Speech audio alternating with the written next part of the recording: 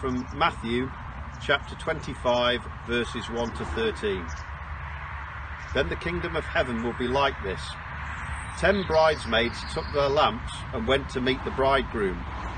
5 of them were foolish and 5 were wise. When the foolish took their lamps, they took no oil with them, but the wise took flasks of oil with their lamps. As the bridegroom was delayed, all of them became drowsy and slept. But at midnight there was a shout, "Look, here is the bridegroom. Come out to meet him." Then all those bridesmaids got up and trimmed their lamps. The foolish said to the wise, "Give us some of your oil, for our lamps are going out." But the wise replied, "No, there will not be enough for you and for us. You had better go to the dealers and buy some for yourselves." And while they went to buy it, the bridegroom came, and those who were ready went with him into the wedding banquet, and the door was shut. Later, the other bridesmaids came also saying, "Lord, Lord, open to us." But he replied, "Truly I tell you, I do not know you. Keep awake, therefore, for you know neither the day nor the hour." Today, I want to ask you, do you have spare oil for your lamp? When I first saw this week's reading, I wondered how it would ever link to remembrance. And as I researched, I came across a diary written by Rifleman William Eve in January of 1915. Unsure of where to go with writing the message, I started to read. His diary made a heart-wrenching read. Every day it seemed like more of his friends were dying.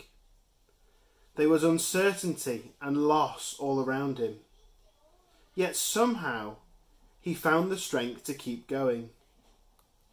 As I continued to read, there was a clear pattern that started to emerge.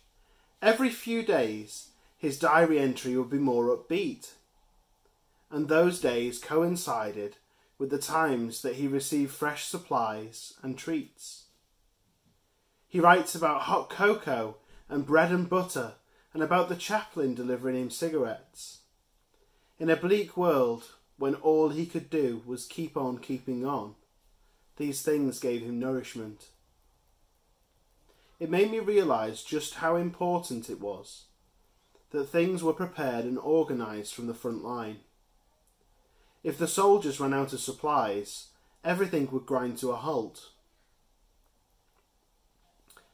It's not the thing we often think of most when remembering those that served our country, but the people putting their lives at risk to deliver, manufacture, and even grow supplies were a vital part of the war effort too. So what can we learn from this? In today's reading, we hear of 2 groups of bridesmaids. One group who are prepared for the groom coming at any time, as they have spare oil for their lamps, and those who are described as foolish and have no oil.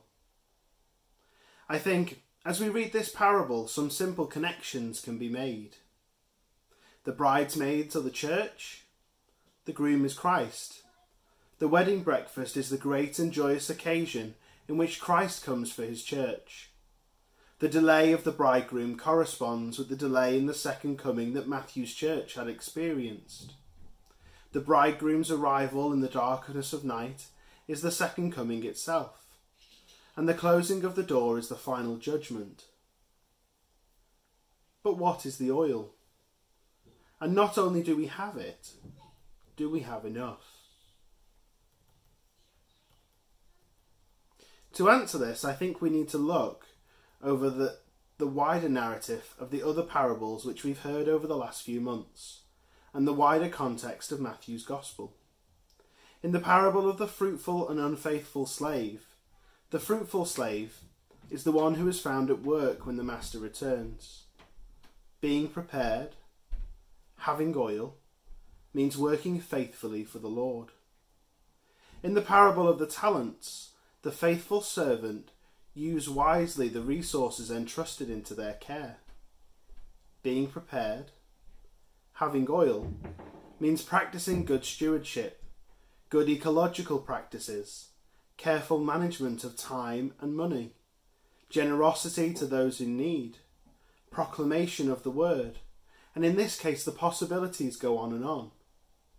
In the judgment of the nations, the Son of Man's reward those who fed the hungry, give drink to the thirsty, welcome the stranger, clothe the naked, take care of the sick, and visit the prisoner, which corresponds nicely with what Jesus identifies in his gospel as the greatest commandment, to love God and neighbour. Being prepared, having oil, means generosity to those in need. In the wider context of the entire gospel, the Sermon on the Mount gives us great insight into Christ's expectations. Being prepared, having oil, means obeying Jesus' teachings. As lockdown strikes again across the UK and the churches are forced to close, as Christians we have two options. We either let our relationship with Jesus be conditional on meeting on a Sunday in a church building, or we stock up on oil and focus on strengthening our relationship with Christ. We can either lean in or step out. Today, as we remember those who fought for our country, I think we can look at their lives and take a lesson from them too. The hardship that they faced was so much more than we face, even in this time of lockdown. And yet there are so many stories of soldiers for whom their faith was a daily source of strength. One I'd love to share with you is the story of Ronald Merchant, who was a stretcher bearer with the Royal Army Medical Corps. He received the Military Medal for Bravery. His grandson recalled, every night he would go out and bring back the wounded, but when sunrise came, the order was given not to go anymore, because the risk of being shot was too great. On this one particular morning, the chaplain came to him and said, "There's still 2 men out there. I'll go if you will." He didn't want to, because the assumption was that he would get shot by a sniper. But he knew that it was the right thing to do. He said goodbye to his mother in his mind and went out. They brought back the 2 men, back over their shoulders, and they all got back alive. His faith was absolutely crucial to him. He was a man of prayer and read the Bible every day, and that's what gave him his strength. So how do we lean in? Firstly, we should never underestimate the power of prayer. In a recent letter from leading bishops of the Church of England, they've called for this time of lockdown to be a month of prayer. When we bring our needs and the needs of the world before God, they are lifted off us and laid in his hands. We have a God who loves us, who calls us by name, who created the whole universe and yet wants to know us personally. So we should never be afraid to bring our worries and the worries of the world to God, however futile they seem. And we should always seem ready to listen and respond. When we go to God in prayer, we listen for his voice. We are watching with our lamps burning, ensuring that we are ready to do as he bids. Next, we should never underestimate the power of grounding ourselves in God's word. The Bible is a gift from God, a gift of truth and comfort in times of trouble. It says in the Bible that God's word will never return empty.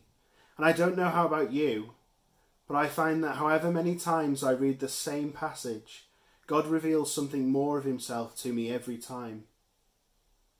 We're in lockdown again, but what an opportunity to spend some time digging into God's word.